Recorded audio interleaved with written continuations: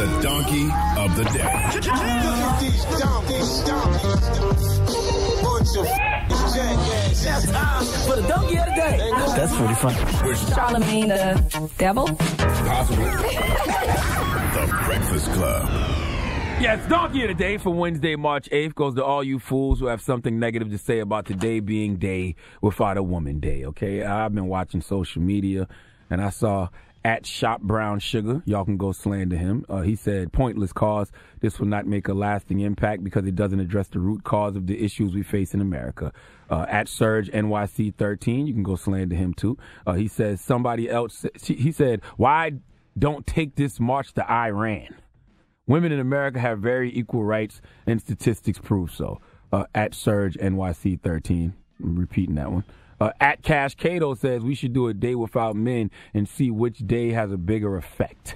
At Tida Golden Child says women will not stop hoeing today because they live for that. Look, here's the thing. Here's the thing, man. If you don't have any other solution, shut the hell up. Okay, I can't stand people who sit around and discuss problems all day but don't present any solutions. These young ladies have put together a plan. Okay, they are presenting a solution. What are you doing except complaining? The Dalai Lama once said, if there is no solution to the problem, then don't waste time worrying about it. If there is a solution to the problem, then don't waste time worrying about it. If these young ladies feel like they have a solution to the problems that we are facing in society, why are y'all worried about it? Let the young ladies do their thing. I don't care about having a day without men. This isn't a competition.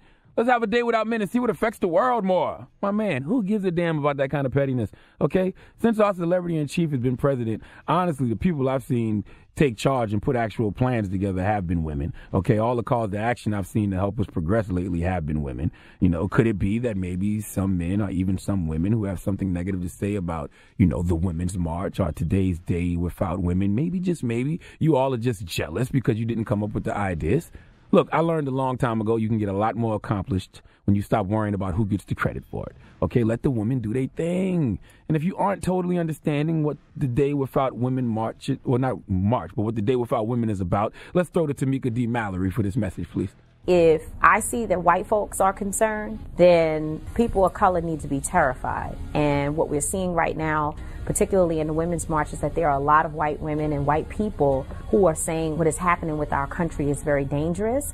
And we know that the most marginalized communities will, in fact, be impacted first. So on March 8th, on International Women's Day, women across the world are being asked to stay home, no paid labor or unpaid labor, because we do a lot of things that we're not paid for, and to specifically refrain from purchasing products and items from big box stores, from, you know, corporations, and try to support small businesses and local businesses.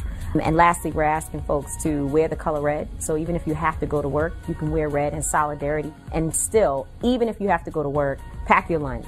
Figure out ways not to spend money unless you are supporting, again, a small business. Dropping the clues bombs for the Day Without Women, damn it. Absolutely. It's a solution, okay?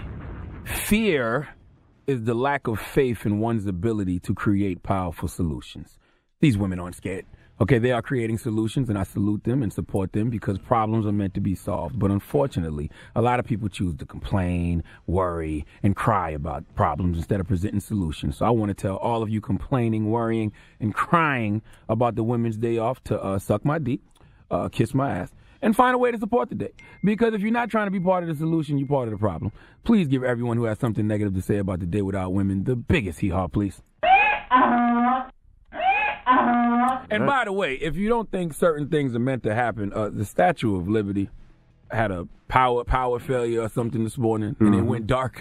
Yeah, it did. Okay, so even the Statue of Liberty is taking the day off. Well, you have it. All right. She's taking the Women's Day off. The Breakfast Club.